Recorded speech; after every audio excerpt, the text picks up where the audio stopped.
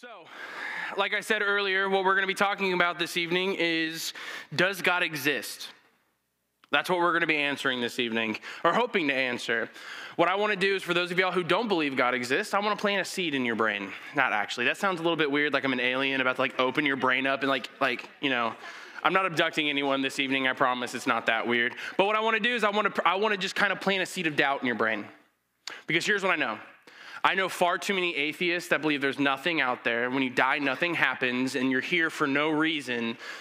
I actually know too many atheists that are killing themselves. I do. You wake up in the morning, you know nothing. You're not here for a reason. You have absolutely zero purpose, and when you die, nothing happens to you. Physically, nothing happens. And so tonight, what I want to do is I want to just plant a seed in your brain that maybe there is a God. And I'm not going to do that because, like I said earlier, I grew up going to churches where pastors would be like, God exists. Why? Scripture says so. And it's like, yes. And for people who don't believe in God, don't believe in the validity of God, why would I hold this book that I don't even believe is inherently true? And why would I go, oh yeah, if that book that I don't believe is true says this, then I'm going to believe it. And so what I know is that God created everything on this earth with his fingerprint on it. Meaning everything that he created here on earth is meant to point us back to him. So this evening we're going to unpack that. Y'all cool with that? So we're going to unpack, is there a God? And we're also going to unpack this too. Why do we need a God?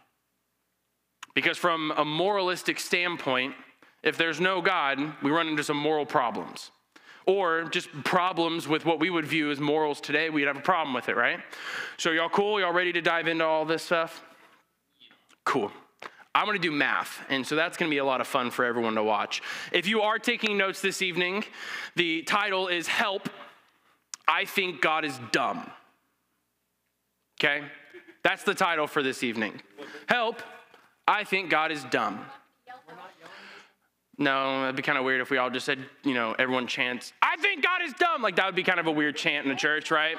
That would feel weird, right? So we're probably not going to do that, but that's the title. Because here's what I want to know, and here's what I also want to sympathize with, is that I know that some of y'all in this room, and I don't know every single one of y'all absolutely personally, so I don't know what y'all think, but I think I have a good enough grasp to know on just humanity as a whole that not everyone in this room is probably a believer.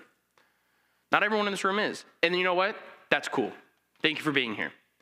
What I want you to know is that this place is a safe place to ask questions. We're not going to go, you better believe in Jesus. Okay, this is about to be no, I'm not going to make the reference. There's a reference. It was a really niche reference. No one was going to understand it. If you don't believe in Jesus, we're going to stab you in the face. We're not going to do that. That's not how we operate here. This place, this church is called Refuge for a reason. We're a refuge for people who believe and who don't believe. What I want you to hear is that this is a safe place to ask questions. At the very end of all of it, we're going to open it up for questions. If you want to stand up and go, Lance, you're an idiot, you can do that. That's totally fine with me. But if you're going to say that I'm an idiot, you better be able to back it up. You can't just go, I disagree with what you're saying. Well, why? Because I just don't agree. Well, that's not a valid argument. I want to have, at the end, TJ, please put your hand down. Thank you. You can ask it at the end, but not right now, because I will chase squirrels and my brain will derail itself. Thanks, partner. This is a safe place to ask questions, whether you are an unbeliever or a believer. Because there are days that I sit there and I go, Jesus, I believe in you, but I also still have questions. But if we had all of our questions answered, why would Jesus ask us to put our faith in him? We wouldn't put our faith in Jesus if we knew everything, right? We would put our knowledge in him. You see what I'm saying? So therefore, us as human beings will not be able to fully grasp this. But anyways, let's get back to it. If you have questions, I would love to answer them. If you're an unbeliever and you have questions, ask them. If you're a believer and have questions, ask them. We're not judging you. We're not going to make you feel dumb. I want to answer the questions to the best of my abilities. Cool beans? Everybody understand what I'm saying? Picking up what I'm dropping down, sniffing what I'm stepping in. Yep. I'm going to hit you. Don't ever say that again. So, let's answer the first question. Does God exist? Okay? So when we start to begin to look at the universe, universe, that's a big word, right? Not a big word, but it entails a lot of, universe is a small word for a big thing, right? So when we begin to look at the universe, scientists agree that for life to be created, there must be very specific conditions, right? If the necessity for life was just, brother, you just need to have ground, there'd be life everywhere, wouldn't there be? Mars would be inhabited already. Elon Musk wouldn't be trying to shoot rockets up to Mars. The moon would have moon people. We would have people on Pluto, which I heard in a statistic that it actually rains diamonds on Pluto because the atmosphere is so dense. I would love to live on Pluto. Yeah, I'd be rolling in some dough, wouldn't I be? Put your hand down, Ricky. So, not only do we need specific conditions, we also need consistent, specific conditions, okay? I'm gonna draw, please don't make fun of my drawings, okay? This is a sun.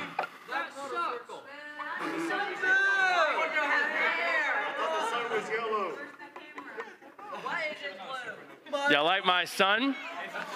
All the way out here, y'all pay attention, I know, I'm skipping planets. This is Earth, okay? Say hi, Earth. Okay, if you were to guess, how far would you think that the Earth is away from the sun? A what? 3 suns? Oddly specific.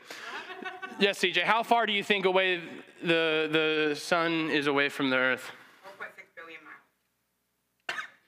miles. Brother, that's no. Good guess. You're close. Not really. Anybody else got a good guess? Light years. Not quite either. So, the Earth at its longest point, so you have to understand that Earth, when it's going around the sun, isn't in a direct circle. It's an ellipse, or, thank you, an elliptical, right? At the Earth's closest point, it is 91.4 million miles away. At its closest point. Okay, TJ, you were a little bit off. At its farthest distance, it is 94.5 million miles away. Okay, so what do we get when we average 91.4 and 94.5? What's the average there? 92 million miles away. At average, the Earth is 92, I'm gonna draw it, because I have an expo marker and I can't help myself. 92 million miles away. That's a horrible looking 9. Thank you. You're really boosting my confidence. Okay, 92 million, that doesn't even look like a 9. We're gonna pretend like it does. 92 million miles away. So, at the Earth's closest distance to the sun, it's 91.4. Here's what happens. When you look at the universe, or specifically this solar system, if you go too far away from the sun, what happens? You get big cold, right? You get too close to the sun, what happens? Big hot, right? So, the Earth is in that, what they would call is the habitable, y'all pay attention here, I'm throwing out big words. What'd you say? The Goldilocks zone, AKA also known as the habitable zone, meaning life can be sustained within this zone, okay? Now, y'all pay attention. At its closest distance, which is 91.4 million miles away, the Earth is exactly 1 million miles away from being inhabitable if it were to come closer. This means if the Earth were to move, and understand here, 1 million miles compared to 91.4 million miles is like 1%, less, or maybe, sorry, a little bit more than 1%. It's like 1.07459, something like that, okay? So right around 1%. If the Earth were to move 1% closer to the sun, we would all burn up and die. And we would completely lose our atmosphere. Okay? Now, y'all ready for the math? Y'all ready for the math here? I'm gonna start building upon some of this science stuff, and I promise you we're gonna add like a nice little bow at the very end, okay? So gravity, what is gravity? Anybody know what gravity is? Right? If I do this, what happens? Gravity takes a hold of it and it drops it to the floor, right?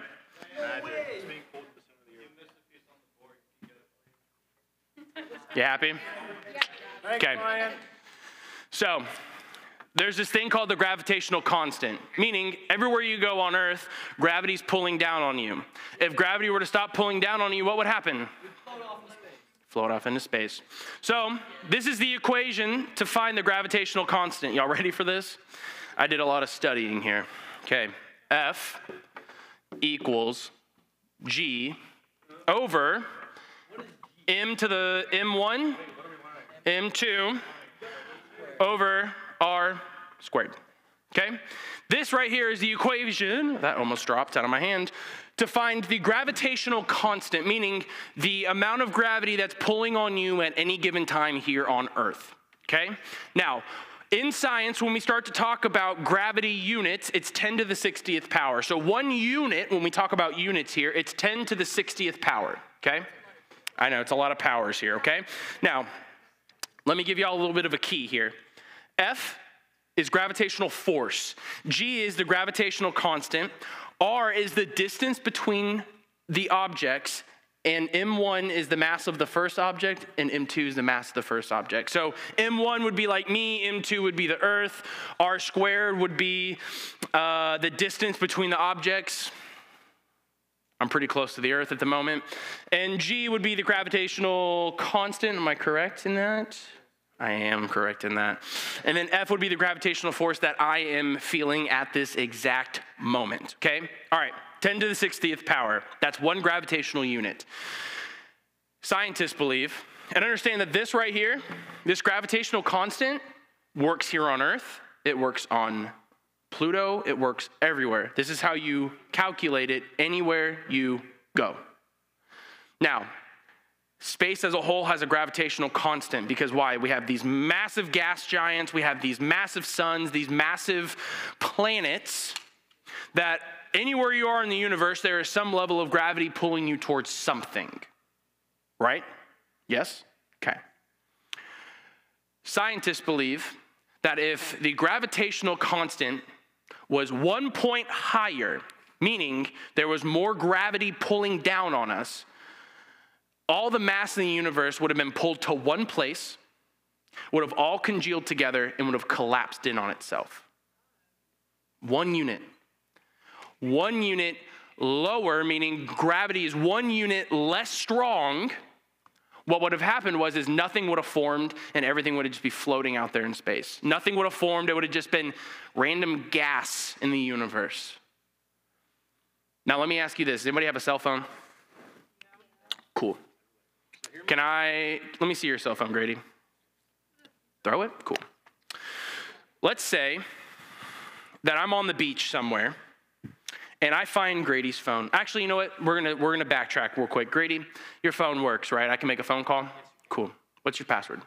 Just tell Siri to call Bryce. Hey, Siri, call Bryce. Bryce is his brother. My brother and a guy who... Yeah. So his phone works. It's making a phone call like it should. Is it calling Bryce Crocker or Bryce Hogan, by the way? Crocker. It's your brother. It's making a phone call like it should. And hopefully he picks up. He won't. Good. All right.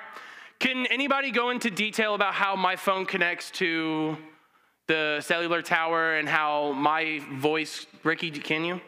Okay, go for it. Your call has been forwarded to voicemail. The person you're trying to reach is not available. At the tone, please record your message. When you have finished recording, you may hang up. Hey, Bryce. I love you. Bye. Explain to me how I was able to make a phone call and leave a voicemail. Explain it to me in detail. Your phone will send a radio wave to a satellite. Shh, I want to hear. To a satellite, which then bounces back to a certain point in the, I don't know where. So you don't know what happens. Cool. Thank you for telling me. A long, drawn-out explanation to tell me you don't know. Can anybody in this room answer how, when I hit the phone, can you really? Yes. So, He is full of useless information. Good. No, this is useful. I really am. So Tell me. There's a bunch of radio transceivers and senders in your cellular device. It Yeah. works the same way as a radio. Okay. He's already used 5 words. I have. So your phone will send radio waves to a cell tower. Cell tower. While it bounces between a bunch of different cell towers. Right. It eventually gets to the caller. Right. And they're able to pick it up. And they're able to pick it up and hello, hi. Relatively simple. Okay, cool. Math is not. Math is not, but this is relatively simple. Let me answer this for me. Those of y'all who didn't know, if y'all didn't know that information, did your phone still work? Yeah? Those of y'all who now we all know how cell phones work. But before that, did y'all know how the cell phones worked? But did your phone still work? Like sending a text message, receiving a phone call from your mom saying that you're out late or whatever that is, y'all still know how that works, right? Okay, so riddle me this. If I was walking along the beach, thanks Grady, I appreciate you letting me use your phone. If I was walking across the beach, did I hit you in the chest? You're welcome. That was a no-look throw.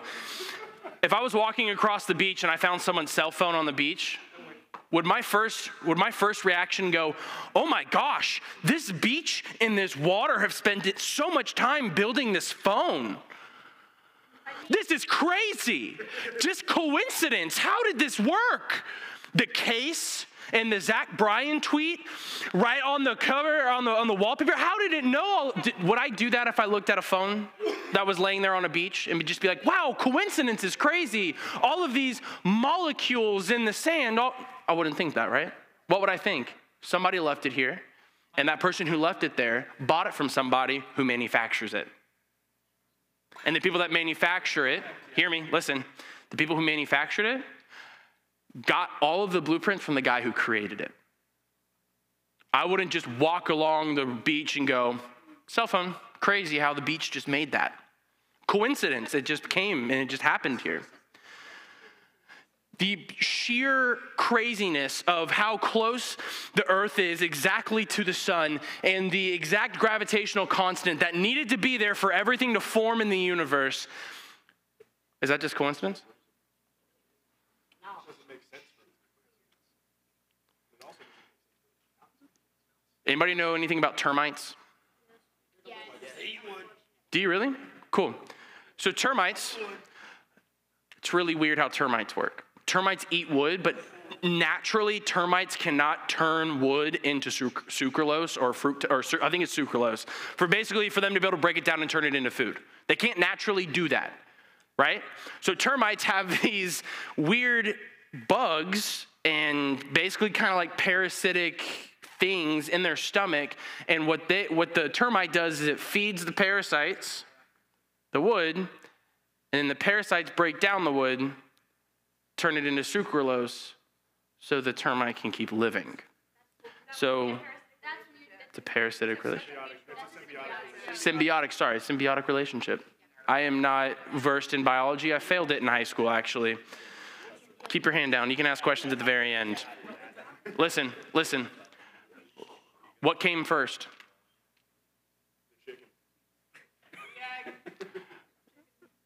No, come at it from the atheistic standpoint here. What would have come first? It was just So, the ocean. All right, good call, right? What? What do scientists actually believe? The sun and the solar system form from different rocks and gases. Yep. And they could only form because of what? Gravity. Who made gravity? Bingo. Okay. So, y'all find something intelligent on the ground.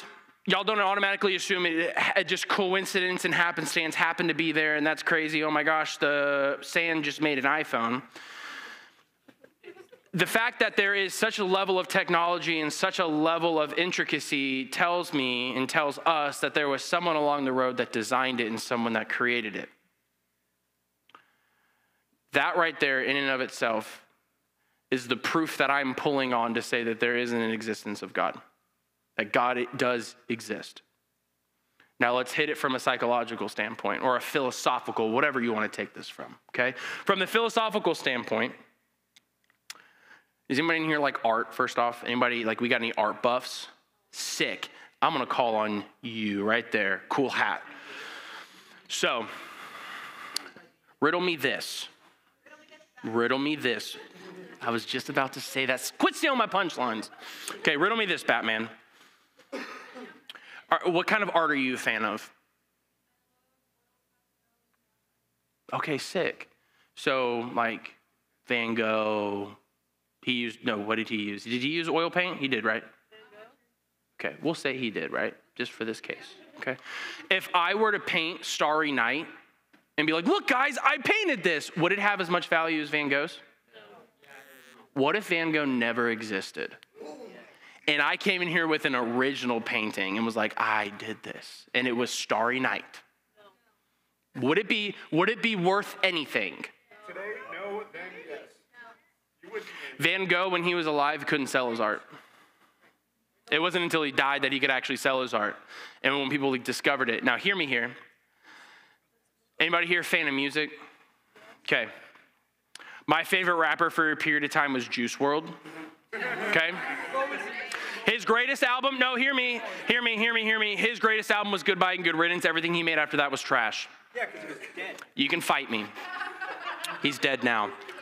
If Juice WRLD were to have never existed and never made that album, and I sang over all of those songs, do you think those songs would be worth anything? No.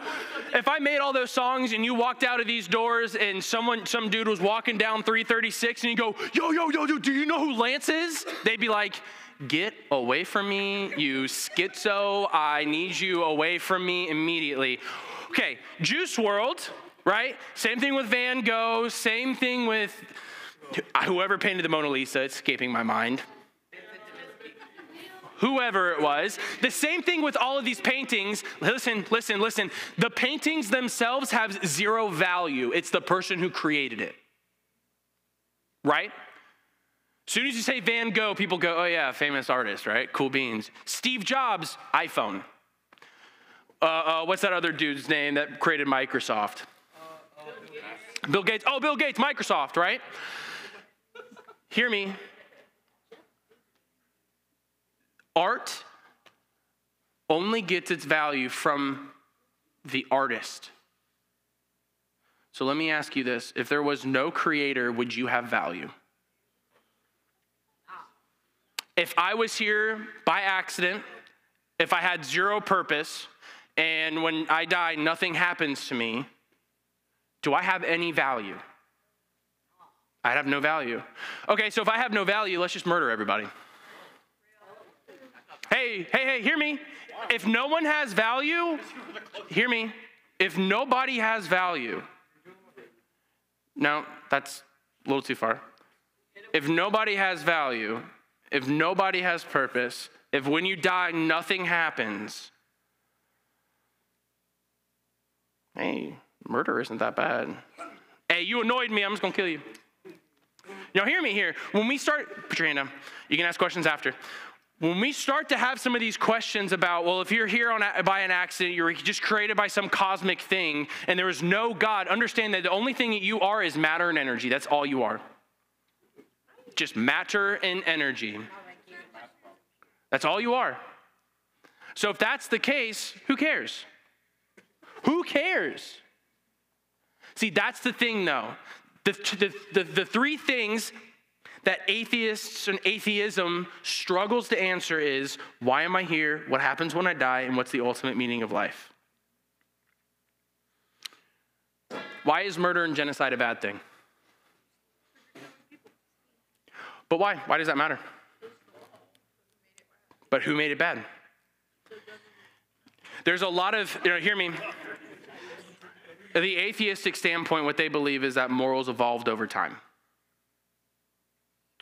Now hear me. That was a funny noise. That was good. Perfect timing. If morals evolved over time, if I were to take a pacifist and somebody like a murderer and a pacifist and stick them in a room, who's winning? The murderer. Okay, so that means the murderer is around longer to procreate, right? And because he's around longer to procreate, what's gonna happen? He's gonna say, hey dog, little children that I've created, it's okay to murder. From just a really basic overviewed standpoint, can we hold on to that? Yes. Thank you. From a overviewed standpoint, that's what we get when we say that morals evolved over time.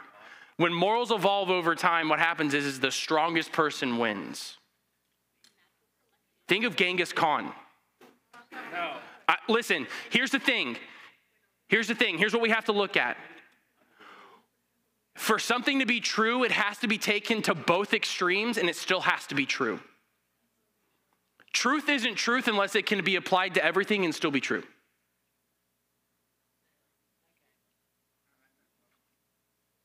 It has to.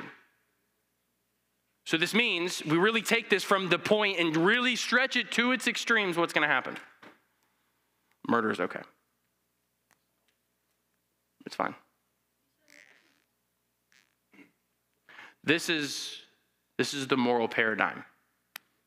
This is why there needs to be a God. And that's why I believe that there is a God. To say things just evolved over time, it doesn't make sense.